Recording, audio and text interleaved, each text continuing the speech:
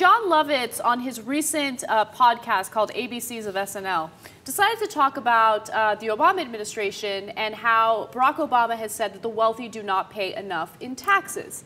Now, Jon Lovitz is upset about this, and he talks about it with great aggression, I guess you could say. He's very harsh. Let's listen. This whole thing with Obama saying the rich don't pay their taxes is fucking bullshit. And I voted for the guy and I'm a Democrat. What a fucking asshole. The rich don't pay their taxes. Let me tell you something, right? First they say to you, you're dead broke. The United States of America, you can do anything you want. Go for it. So then you go for it and then you make it and everyone's like, fuck you. If I make $1 and out of every dollar I'm taxed at 50 cents I have to give, isn't that like enough? Yes. So for every dollar you make, $2 you have to give $1 back. No, that's not right. No, you're not paying enough. All right. So first of all, it's part of comedy, so I'm going to do a part. Like, you shouldn't say that about the president. I know, but he's doing comedy. I think it's a different ball game. Do I agree with his criticism? No, not at all. Right. You know that, right? How much does he actually believe it? I think he believes it. Yeah, definitely. I mean, know. look, it's comedy, but that didn't really sound like comedy to me. That wasn't really funny. Where were the jokes, right? No, but there were like no jokes there. That was his political rant. Let's keep it real. Go ahead. Hey, joke man, tell me a joke, okay? If you're such a joker and a jokester. All right, now I hear you on that, but nonetheless, he's trying to be funny. I'm going to give him wide berth, etc. Failed miserably. Okay. Now, Anna apparently not giving him a pardon at all. Okay. Now, here's the thing, right?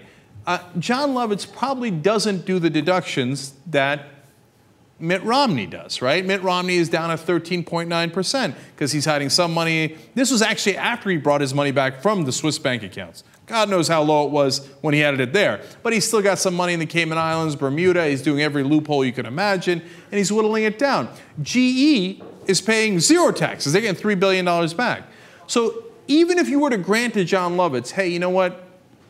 35%, okay, maybe that's a significant tax rate. I'm not sure I would grant, I know I wouldn't grant that. But even if you granted that to him, he's got to understand that part of the reason people are mad is not because you're paying 35% and when you add state, local, da-da-da, you're up to 50.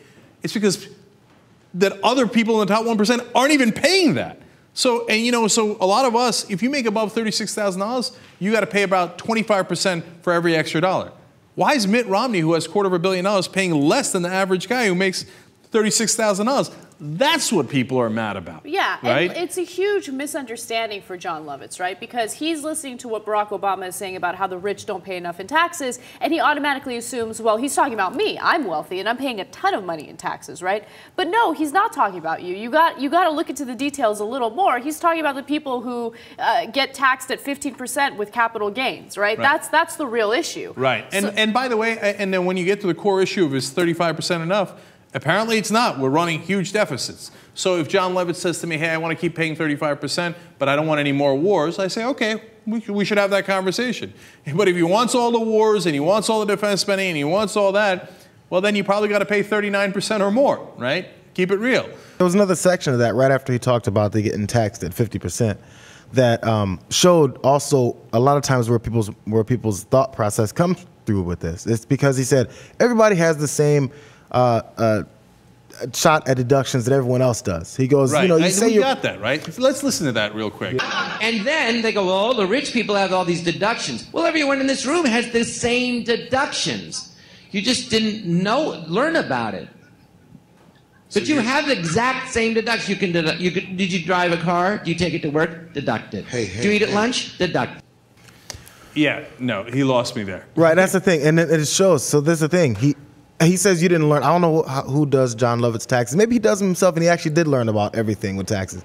But as we all know, rich people don't do their own taxes. They have someone do them for them. They do all these things that they don't know how it would have been done before. And that's where you get those things. So if someone had the opportunity or the money to pay someone to give them all these extra ins and outs and tricks and things here and there to get them $1,000 when they made 20, you know, then maybe. But that's just the thing. You need money to save money.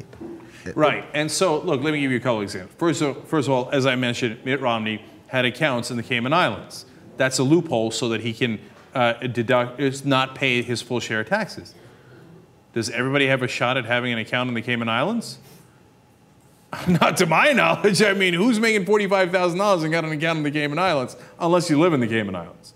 Okay, so that's not true at all. Second of all, your home mortgage deduction, by the way, could be larger if you have a much larger home. So, you know, that's another way that it helps being rich. There's a million ways that it helps in deducting taxes if you're rich. So in the end, again, he's doing comedy. I don't really care. It's not, I don't think it's a serious political, you know, statement of the world that I got to take. Yeah, Yeah. who cares? He calls him a I- name. It's fine. Whatever. Okay, Yeah, it's whatever, fine. right? It's fine because who cares what Jon Lovitz has to say? That's why it's fine. I Like, know. it has no impact whatsoever. Right.